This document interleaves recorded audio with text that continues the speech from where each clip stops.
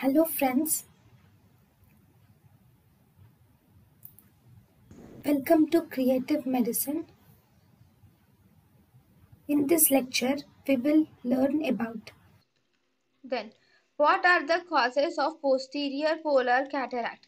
Posterior polar cataract can mainly occur due to the persistent posterior part of vascular sheath of the lens can cause posterior polar cataract. So, if this is the lens and if there is a posterior vascular sheath and if this persists, this can result in a posterior polar cataract. So persistence of posterior vascular sheath results in posterior polar cataract. Thank you and thank you for watching.